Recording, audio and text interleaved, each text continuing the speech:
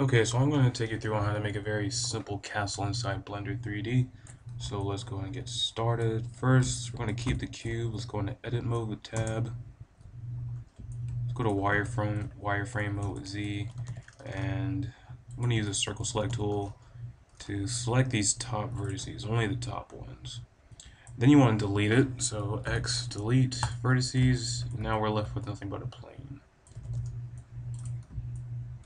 So go ahead and select that plane. I'm going to go to top view. And I want you to scale it out in the X until it's long enough. We're going to make the front wall. So once you've done that, go to edge select mode and then select these two edges right here. Don't select the outer ones, just the long ones. Then we're going to subdivide this. So with those two edges selected, go to W and subdivide, and then F6. And number of cuts, we're going to go to the maximum amount, which is 10. Okay, so you can see it subdivided that plane 10 times. So now, select each one of the outer edges on both sides. I'm using the edge select tool. You can also use, well, no, just stick with the edge select tool. Okay, so when you have those selected, we're going to want to extrude, right click so we keep the vertices there, then scale in the Y. I'm in top view so you can see the top. And once it's out a little bit, click and place it, then we'll have this kind of shape right here. Okay, now I'm going to go to face select mode and then solid mode with Z. I'm going to get rid of these two sidebars so I have more room. And I want to select each one of these faces on both sides, every other face. Oops.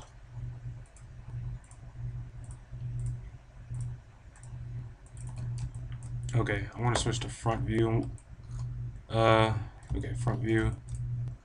And once you have those faces selected, we're going to want to extrude up. So E, I want it to be straight.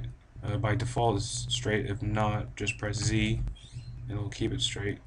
And once you pull it up a little bit, click to place it, and we'll have this type of shape right here. Okay. So once we have that, we want to go back to edge select mode. Then we want to select those edges again. We're going to pull the wall down. So select each one of those edges on both sides,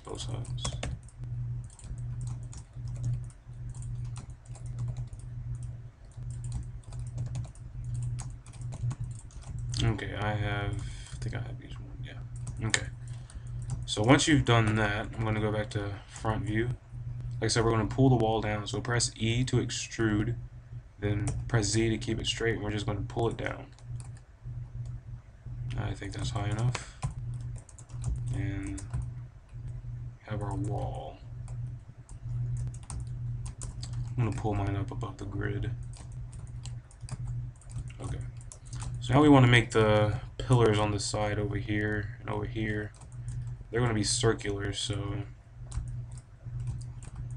I'm going to position my cursor so it's right here in the middle. So to do that, if I just want to move my 3D cursor, I'm going to select where I want it to go, Shift S and cursor to selected, and our 3D cursor goes right there. Now I'm in top view, and I want to add a circle. So Shift A, circle, and I'm going to change the number of vertices to 24. So go to F6 and vertices 24, enter. I'm going to pull this out a little bit and scale it a little bit. So first thing we're going to do is extrude and scale it inside. So make sure you have the ring selected, only this ring. Press E for extrude, right click to keep the vertices there, and then scale down with S. And right there should be fine. Okay, we also have to create the floor. So let's extrude again and scale in a little bit, but we're just going to merge all these vertices to the center. So to do that, make sure you have this ring selected. If not, just go ahead and select it. We want to go to W and merge. And what that will do is it will merge all those vertices into the center. There. Okay, now we want to select the outer ring.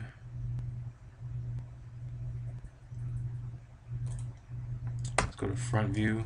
I'll eventually pull this up, pull this entire mesh up. But for now, once we have that outer ring selected, we're going to pull it down just like we did with the wall over here. So press E for extrude and Z to go straight down. And let's go and move it up. So select this entire mesh with L. And then I'm going to grab and move it in the Z. Let's go to wireframe mode. Let's grab the top ring and then pull that down a little bit. We'll play around with this a little bit later, but let's go ahead and finish the top. So select each one of these on the outer ring circle every 2.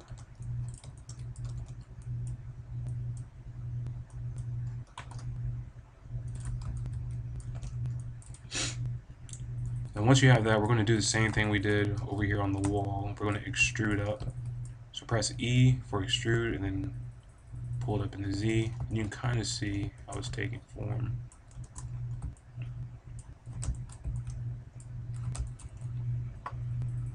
Okay, so once you have that, I actually kind of want my base right here to go out a little bit, kind of have like a circular thing. But I only want it to start about like right here. So what we're going to do is we're going to subdivide this cylinder. So while in wireframe mode, select all these edges right here. I'm in edge select mode. And then we're going to subdivide it. We're only going to subdivide it once. So press W and subdivide, and it subdivides it. And I'm going to go to vertex mode and select that ring.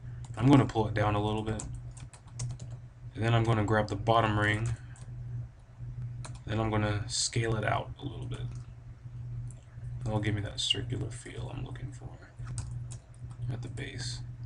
If we want this this level of vertices level with this one, all we have to do is press N for this toolbar over here, and we can see that the Z is at negative 8.74301. So we can copy this value, copy. We can highlight this and we can paste in that value for Z, and it will keep it level. So it's already centered, so I'm going to move it over so it's inside that wall. Now I'm also going to put one over here, so we can just duplicate this one with Shift D. I'm going to grab in the X and just move it so that we have some on both sides. So this will be a very simple castle. So we'll just duplicate this wall, well, this entire mesh with Shift D. We'll keep it straight with Y. We'll move it. We'll also have, by doing that, we have the back. I'll move mine a little bit more. Okay, so we also need to make the walls for this side. And this side, we're just going to use this, the same wall we made earlier. I'm going to go to face mode, select that. And I'm just going to duplicate, Shift D. I want to rotate by 90, so press R and then type in 90. And I'll show you how to center those in a bit. Okay, so make sure you go in. We're going to have one over here too, so just go and duplicate that one and move it over here. Okay, to get them perfectly centered, what we're going to do is the same thing we kind of did with the leveling. This right here is the perfect center, so we're going to take this X value and copy it and tell these walls to go to that X value. So for this one, we'll take this X value right here, we're going to copy it, and then we'll select this entire wall right here with L, and we're just going to tell the X to go right there. We're just going to paste in the X and it's perfectly centered. So we'll do the same thing with this side. Copy the X, select this wall, paste, and it's perfectly centered.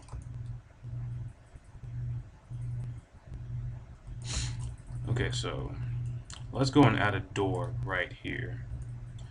So one thing I always do whenever I'm doing something like adding a door where I can potentially accidentally select other vertices, I like to hide objects. So to hide something, all we have to do is select what we want to hide. So if I want to hide this entire column right here, I can just select it with L and then press H for hide. You can also do it with specific vertices. So if I wanted to hide these 4 vertices at face, I can just press H and it'll hide it. But I want to get rid of all these. Not get rid of them, but just hide them with H. To reveal them, just press W and reveal. So, but I want to keep them hidden, so I can put in my door. So, okay, I'm in front view now, and I want the door to be on this face right here. So what I'm going to do is I'm going to go to wireframe mode and select these 2 edges right here and subdivide those. Well, it's not 2, it's actually 4 because we're in wireframe. It's front and back. So press W and subdivide once. Okay, now it's perspective mode. Okay, so now what we can do is just get rid of these faces. Front and back. Okay, and then we also have to make faces right here for the opening. So let's grab these edges. You can also use the vertices, but edges probably easier. Okay, that door is really thin, so what I'm going to do is I'm going to select these vertices. I'm in vertex select mode. Pull that down a little bit. I'm going to grab this entire thing and then scale it in the X. Then we have a door. Okay. Now I want to reveal everything so I can have all my other pieces back. So just press W and reveal, and now everything's back. We have a very basic castle. I'm going to change my shading to smooth as I always do. And it seems like we have some surface normal issues. Let's go to texture mode. Yeah, it seems like almost everything is. So I'm just going to select all with A and then Control N. And in most cases, Control N will fix everything, and in this case it did. If not, you would just manually select each face like this. And then just go to W and flip normal. So, of course, that one was pointing the right way. So, in the event that we had to do it manually, we would just select the face, W, flip normal, and it'll fix it. And that's how to make a very simple castle inside Blender.